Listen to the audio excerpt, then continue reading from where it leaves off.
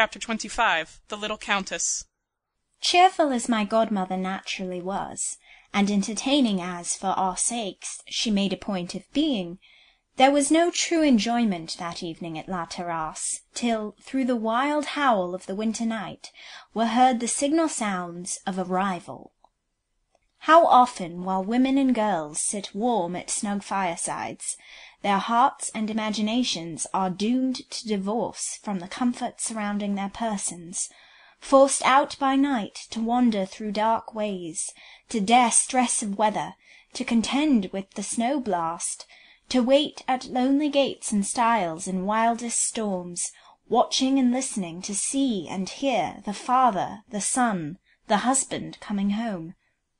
Father and son came at last to the chateau, for the Count de Bassompierre that night accompanied Dr. Bretton.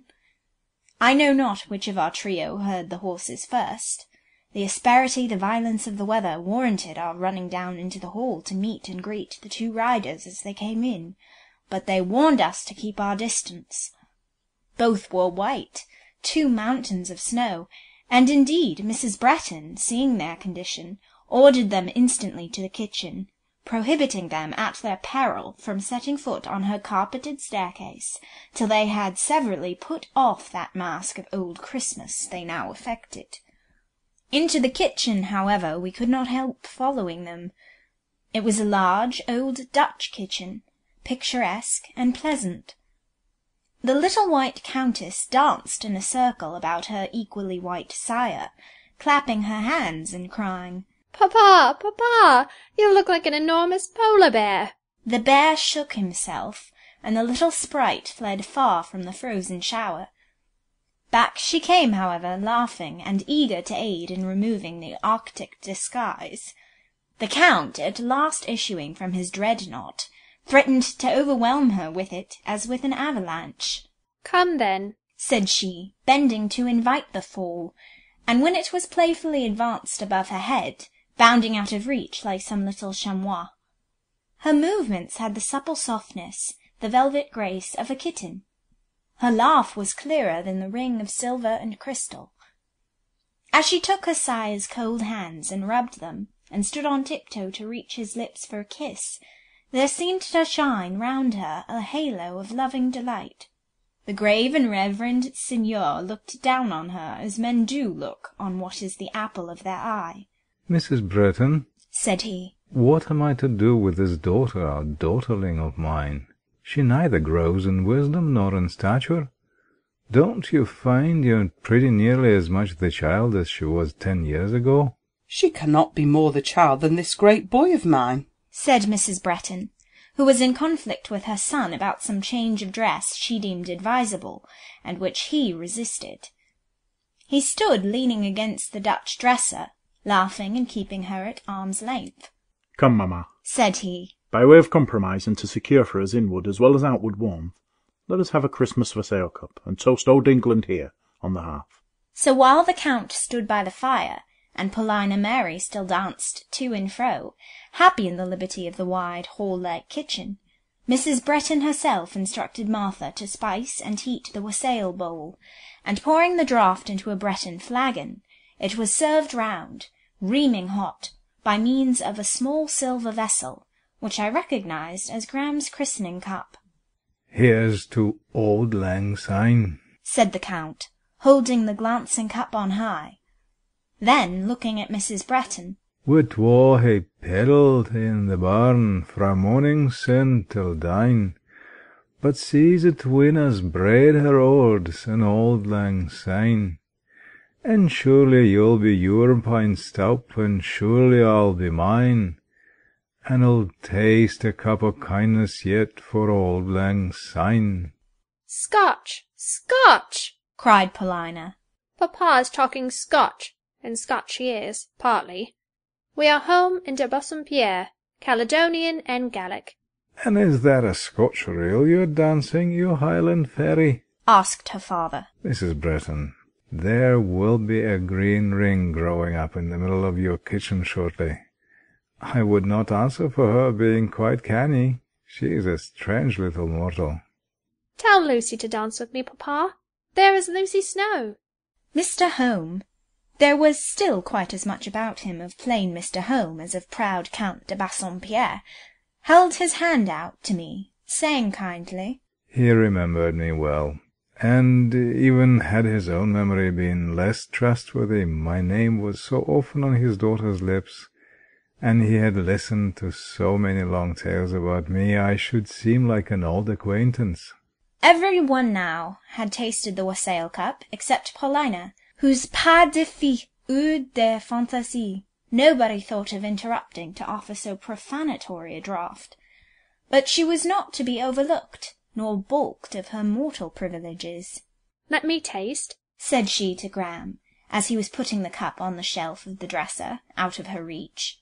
Mrs. Bretton and Mr. Home were now engaged in conversation. Dr. John had not been unobservant of the fairies' dance. He had watched it, and he had liked it. To say nothing of the softness and beauty of the movements, eminently graceful to his grace-loving eye, that ease in his mother's house charmed him, for it set him at ease. Again she seemed a child for him, again almost his playmate. I wondered how he would speak to her. I had not yet seen him address her. His first words proved that the old days of little Polly had been recalled to his mind by this evening's childlike light-heartedness. Your ladyship wishes for the tankard? "I think I said so. I think I intimated as much." Couldn't consent to a step of the kind on any account. Sorry for it, but couldn't do it. "Why? I'm quite well now. It can't break my collarbone again, or dislocate my shoulder. Is it wine?" No, nor dew. "I don't want dew. I don't like dew. But what is it?" Ale strong, ale old October, brewed, perhaps, when I was born. "It must be curious. Is it good?" Excessively good. And he took it down, administered to himself a second dose of this mighty elixir, expressed in his mischievous eyes extreme contentment with the same, and solemnly replaced the cup on the shelf. "I should like a little," said Paulina, looking up. "I never had any old October. Is it sweet?" Perilously sweet, said Graham. She continued to look up exactly with the countenance of a child that longs for some prohibited dainty. At last the doctor relented, took it down, and indulged himself in the gratification of letting her taste from his hand. His eyes, always expressive in the revelation of pleasurable feelings, luminously and smilingly avowed that it was a gratification, and he prolonged it by so regulating the position of the cup that only a drop at a time could reach the rosy sipping lips by which its brim was courted. "A little more, a little more," said she, petulantly touching his hand with the forefinger, to make him incline the cup more generously and yieldingly. "It smells of spice and sugar, but I can't taste it. Your wrist is so stiff, and you are so stingy." He indulged her, whispering, however, with gravity, Don't tell my mother or Lucy, they wouldn't approve. "Nor do I," said she, passing into another tone and manner as soon as she had fairly essayed the beverage, just as if it had acted upon her like some disenchanting draught, undoing the work of a wizard. "I find it anything but sweet. It is bitter and hot, and takes away my breath. Your old October was only desirable while forbidden. Thank you, no more." And with a slight bend, careless but as graceful as her dance, she glided from him and rejoined her father. I think she had spoken truth. The child of 7 was in the girl of 17. Graham looked after her a little baffled, a little puzzled. His eye was on her a good deal during the rest of the evening, but she did not seem to notice him. As we ascended to the drawing-room for tea, she took her father's arm. Her natural place seemed to be at his side. Her eyes and her ears were dedicated to him. He and Mrs. Bretton were the chief talkers of our little party, and Paulina was their best listener, attending closely to all that was said, prompting the repetition of this or that trait or adventure. "And where were you at such a time, papa? And what did you say then? And tell Mrs. Bretton what happened on that occasion." Thus she drew him out. She did not again yield to any effervescence of glee. The infantine sparkle was exhaled for the night. She was soft, thoughtful, and docile. It was pretty to see her bid good night. Her manner to Graham was touched with dignity. In her very slight smile and quiet bow spoke the Countess, and Graham could not but look grave and bend responsive. I saw he hardly knew how to blend together in his ideas the dancing fairy and delicate dame. Next day, when we were all assembled round the breakfast table, shivering and fresh from the morning's chill ablutions, Mrs. Bretton pronounced a decree that nobody, who was not forced by dire necessity, should quit her house that day. Indeed, egress seemed next to impossible. The drift darkened the lower panes of the casement, and, on looking out, one saw the sky and air vexed and dim, the wind and snow in angry conflict. There was no fall now, but what had already descended was torn up from the earth, whirled round by brief shrieking gusts, and cast into 100 fantastic forms. The Countess seconded Mrs. Bretton. "Papa shall not go out," said she, placing a seat for herself beside her father's armchair. "I will look after him. You won't go into town, will you, papa?" Aye and no, was the answer. If you and Mrs. Bretton are very good to me, Polly, kind, you know, and attentive, if you pet me in a very nice manner, and make much of me, I may possibly be induced to wait an hour after breakfast, and see whether this razor-edged wind settles. But, you see, you give me no breakfast. You offer me nothing. You let me starve. "Quick, please, Mrs. Bretton, and pour out the coffee," entreated Paulina, "whilst I take care of the Count de Bassompierre in other respects. Since he grew into a count, he has needed so much attention." She separated and prepared a roll. "There, papa, are your pistolets charged," said she. "and there is some marmalade, just the same sort of marmalade we used to have at Bretton, and which you said was as good as if it had been conserved in Scotland." "And which your little ladyship used to beg for my boy. Do you remember that?" interposed Mrs. Bretton. "Have you forgotten how you would come to my elbow and touch my sleeve with the whisper, 'Please, ma'am, something good for Graham, a little marmalade or honey or jam?'" No, mamma. Broke in Dr. John, laughing yet reddening. It surely was not so. I could not have cared for these things. "Did he or did he not, Paulina?" "He liked them," asserted Paulina. Never blush for it, John, said Mr. Home encouragingly. I like them myself yet, and always did, and Polly showed her sense in catering for a friend's material comforts. It was I who put her into the way of such good manners, nor do I let her forget them. Polly, offer me a small slice of that tongue. "There, papa. But remember you are only waited upon, with this assiduity, on condition of being persuadable, and reconciling yourself to La Terrasse for the day." Mrs. Bretton, said the Count, I want to get rid of my daughter, to send her to school. Do you know of any good school? "There is Lucy's place, Madame Beck's." Miss Snow is in a school. I am a teacher, I said, and was rather glad of the opportunity of saying this. For a little while I had been feeling as if placed in a false position. Mrs. Bretton and son knew my circumstances, but the Count and his daughter did not. They might choose to vary by some shades their hitherto cordial manner towards me, when aware of my grade in society. I spoke then readily, but a swarm of thoughts I had not anticipated nor invoked rose dim at the words, making me sigh involuntarily. Mr. Home did not lift his eyes from his breakfast plate for about 2 minutes, nor did he speak. Perhaps he had not caught the words. Perhaps he thought that, on a confession of that nature, politeness would interdict comment. The Scotch are proverbially proud, and homely as was Mr. Home in look, simple in habits and tastes, I have all along intimated that he was not without his share of the national quality. Was his a pseudo-pride? Was it real dignity? I leave the question undecided in its wide sense. Where it concerned me individually, I can only answer, then and always he showed himself a true-hearted gentleman. By nature he was a feeler and a thinker. Over his emotions and his reflections spread a mellowing of melancholy, more than a mellowing. In trouble and bereavement it became a cloud. He did not know much about Lucy Snow. What he knew he did not very accurately comprehend, Indeed, his misconceptions of my character often made me smile, but he saw my walk in life lay rather on the shady side of the hill. He gave me credit for doing my endeavour to keep the course honestly straight. He would have helped me if he could. Having no opportunity of helping, he still wished me well.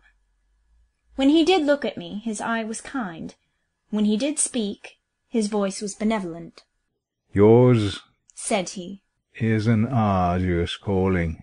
I wish you health and strength to win in it success. His fair little daughter did not take the information quite so composedly.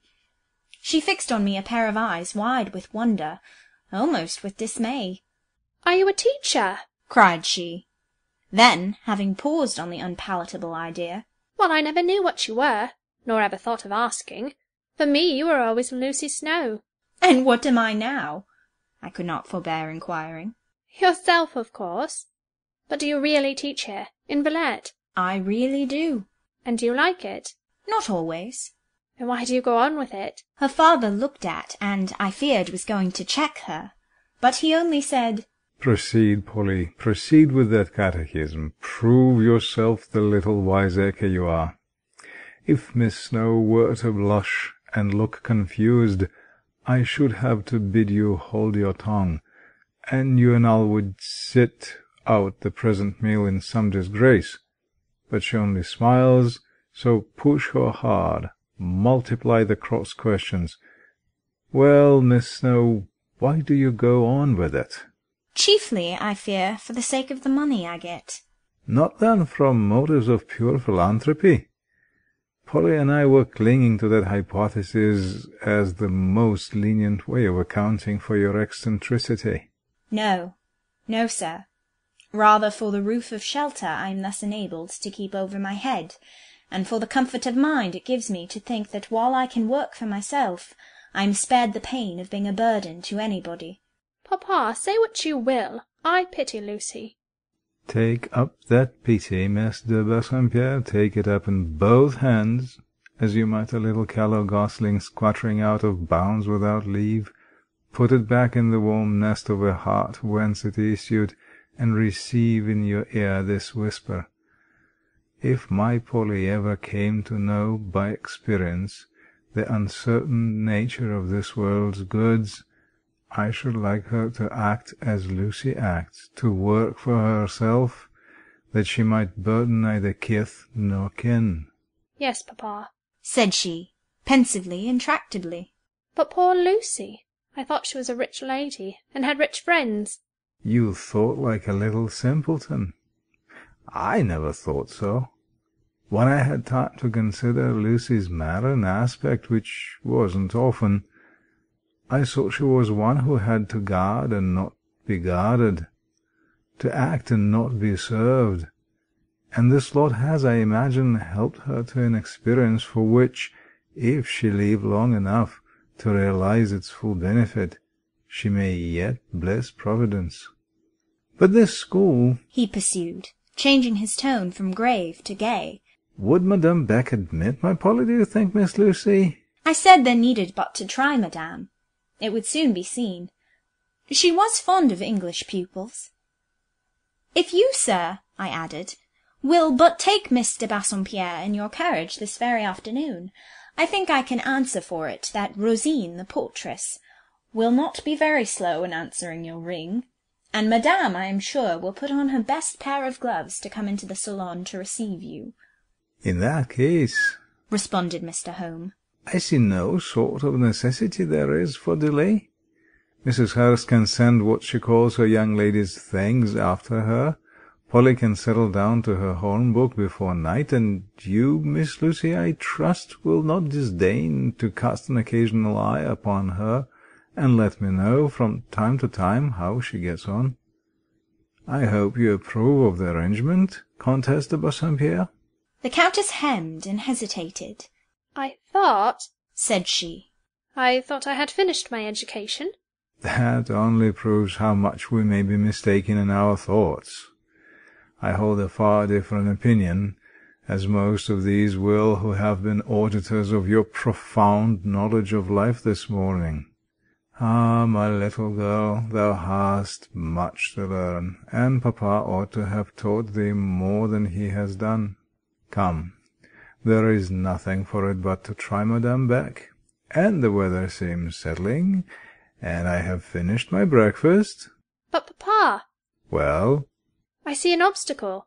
I don't, at all. It is enormous, papa. It can never be got over. It is as large as you in your greatcoat, and the snowdrift on the top. And like that snowdrift capable of melting? No, it is of too solid flesh. It is just your own self. Miss Lucy, warn Madame Beck not to listen to any overtures about taking me, because in the end it would turn out that she would have to take papa too. As he is so teasing, I will just tell tales about him. Mrs. Bretton, and all of you listen. About 5 years ago, when I was 12 years old, he took it into his head that he was spoiling me, that I was growing unfitted for the world, and I don't know what, and nothing would serve or satisfy him, but I must go to school. I cried, and so on, but Monsieur de Bassompierre proved hard-hearted, quite firm and flinty, and to school I went. What was the result? In the most admirable manner, papa came to school likewise. Every other day he called to see me. Madame Agretot grumbled, but it was of no use, and so, at last, papa and I were both, in a manner, expelled. Lucy can just tell Madame Beck this little trait.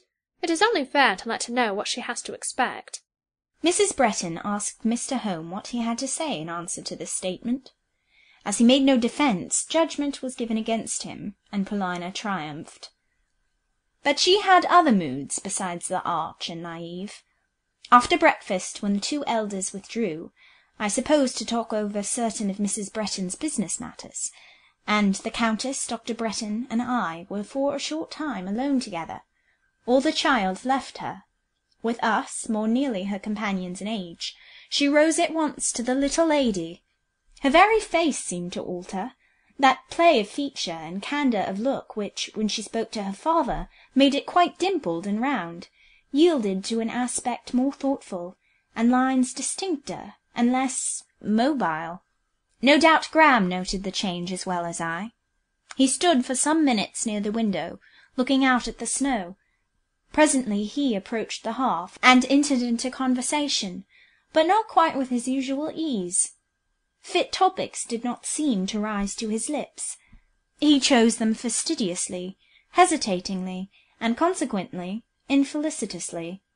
He spoke vaguely of Villette, its inhabitants, its notable sights and buildings. He was answered by Mr. Bassompierre in quite womanly sort, with intelligence, with a manner not indeed wholly disindividualized, a tone, a glance, a gesture here and there, rather animated and quick than measured and stately, still recalled little Polly. But there was so fine and even a polish, so calm and courteous a grace, gilding and sustaining these peculiarities, that a less sensitive man than Graham would not have ventured to seize upon them as vantage-points, leading to franker intimacy. Yet while Dr. Bretton continued subdued, and for him sedate, he was still observant. Not one of those petty impulses and natural breaks escaped him. He did not miss one characteristic movement, one hesitation in language, or one lisp in utterance. At times, in speaking fast, she still lisped, but coloured whenever such lapse occurred, and, in a painstaking, conscientious manner, quite as amusing as the slight error, repeated the word more distinctly. Whenever she did this, Dr. Bretton smiled. Gradually, as they conversed, the restraint on each side slackened. Might the conference have but been prolonged, I believe it would soon have become genial. Already to Paulina's lip and cheek returned the wreathing, dimpling smile. She lisped once and forgot to correct herself. And Dr. John, I know not how he changed, but change he did. He did not grow gayer. No raillery, no levity sparkled across his aspect, but his position seemed to become one of more pleasure to himself, and he spoke his augmented comfort in readier language, in tones more suave. 10 years ago this pair had always found abundance to say to each other. The intervening decade had not narrowed the experience or impoverished the intelligence of either. Besides, there are certain natures of which the mutual influence is such that the more they say, the more they have to say. For these out of association grows adhesion, and out of adhesion, amalgamation. Graham, however, must go. His was a profession whose claims are neither to be ignored nor deferred. He left the room, but before he could leave the house there was a return. I am sure he came back, not for the paper or card in his desk, which formed his ostensible errand, but to assure himself by one more glance that Paulina's aspect was really such as memory was bearing away, that he had not been viewing her somehow by a partial, artificial light, and making a fond mistake. No, he found the impression true, rather, indeed, he gained than lost by this return. He took away with him a parting look, shy but very soft, as beautiful, as innocent as any little fawn could lift out of its cover of fern, or any lamb from its meadow-bed. Being left alone, Paulina and I kept silence for some time. We both took out some work, and plied a mute and diligent task. The white wood work-box of old days was now replaced by one inlaid with precious mosaic, and furnished with implements of gold. The tiny and trembling fingers that could scarce guide the needle, though tiny still, were now swift and skilful. But there was the same busy knitting of the brow, the same little dainty mannerisms, the same quick turns and movements, now to replace a stray tress, and anon to shake from the silken skirt some imaginary atom of dust, some clinging fibre of thread. That morning I was disposed for silence.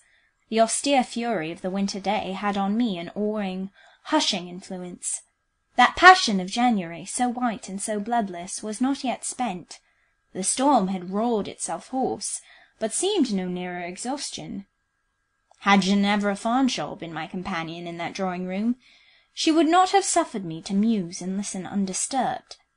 The presents just gone from us would have been her theme, and how she would have rung the changes on one topic! How she would have pursued and pestered me with questions and surmises, worried and oppressed me with comments and confidences I did not want, and longed to avoid. Paulina Mary cast once or twice towards me a quiet but penetrating glance of her dark, full eye. Her lips half opened, as if to the impulse of coming utterance, but she saw and delicately respected my inclination for silence. This will not hold long, I thought to myself, for I was not accustomed to find in women or girls any power of self-control, or strength of self-denial. As far as I knew them, the chance of a gossip about their usually trivial secrets, the often very washy and paltry feelings, was a treat not to be readily foregone. The little Countess promised an exception. She sewed till she was tired of sewing, and then she took a book. As chance would have it, she had sought it in Dr. Bretton's own compartment of the bookcase, and it proved to be an old Bretton book, some illustrated work of natural history. Often had I seen her standing at Graham's side, resting that volume on his knee and reading to his tuition, and when the lesson was over, begging as a treat that he would tell her all about the pictures. I watched her keenly. Here was a true test of that memory she had boasted. Would her recollections now be faithful? Faithful, it could not be doubted. As she turned the leaves, over her face passed gleam after gleam of expression, the least intelligent of which was a full greeting to the past. And then she turned to the title-page, and looked at the name written in the schoolboy hand. She looked at it long, nor was she satisfied with merely looking. She gently passed over the characters the tips of her fingers, accompanying the action with an unconscious but tender smile, which converted the touch into a caress. Paulina loved the past, but the peculiarity of this little scene was that she said nothing. She could feel without pouring out her feelings in a flux of words. She now occupied herself at the bookcase for nearly an hour, taking down volume after volume and renewing her acquaintance with each. This done, she seated herself on a low stool, rested her cheek on her hand, and thought, and still was mute. The sound of the front door opened below, a rush of cold wind, and her father's voice, speaking to Mrs. Bretton in the hall, startled her at last. She sprang up. She was downstairs in 1 second. "Papa! Papa! You are not going out?" My pet, I must go into town. But it is too cold, papa. And then I heard Monsieur de Bassompierre showing to her how he was well provided against the weather, and how he was going to have the carriage, and to be quite snugly sheltered, and, in short, proving that she need not fear for his comfort. But you will promise to come back here this evening, before it is quite dark, you and Dr. Bretton both, in the carriage. It is not fit to ride. Well, if I see the doctor, I will tell him a lady has laid on him her commands to take care of his precious health and come home early under my escort. Yes, you must say a lady, and he will think it is his mother, and be obedient. And papa, mind to come soon, for I shall watch and listen. The door closed, and the carriage rolled softly through the snow, and back returned the Countess, pensive and anxious. She did listen and watch when evening closed, but it was in stillest sort, walking the drawing-room with quite noiseless step. She checked at intervals her velvet march, inclined her ear, and consulted the night sounds.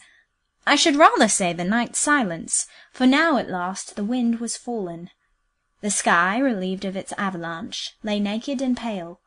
Through the barren boughs of the avenue we could see it well, and note also the polar splendour of the New Year moon, an orb white as a world of ice. Nor was it late when we saw also the return of the carriage. Paulina had no dance of welcome for this evening. It was with a sort of gravity that she took immediate possession of her father as he entered the room, but she at once made him her entire property, led him to the seat of her choice, and while softly showering round him honeyed words of commendation for being so good and coming home so soon, you would have thought it was entirely by the power of her little hands he was put into his chair and settled and arranged. For the strong man seemed to take pleasure in wholly yielding himself to this dominion, potent only by love. Graham did not appear till some minutes after the Count. Paulina half turned when his step was heard. They spoke but only a word or two. Their fingers met a moment, but obviously with slight contact. Paulina remained beside her father. Graham threw himself into a seat on the other side of the room. It was well that Mrs. Bretton and Mr. Home had a great deal to say to each other, almost an inexhaustible fund of discourse and old recollections. Otherwise, I think, our party would have been but a still one that evening. After tea, Paulina's quick needle and pretty golden thimble were busily plied by the lamplight, but her tongue rested, and her eyes seemed reluctant to raise often their lids, so smooth and so full-fringed. Graham, too, must have been tired with his day's work. He listened dutifully to his elders and betters, said very little himself, and followed with his eye the gilded glance of Paulina's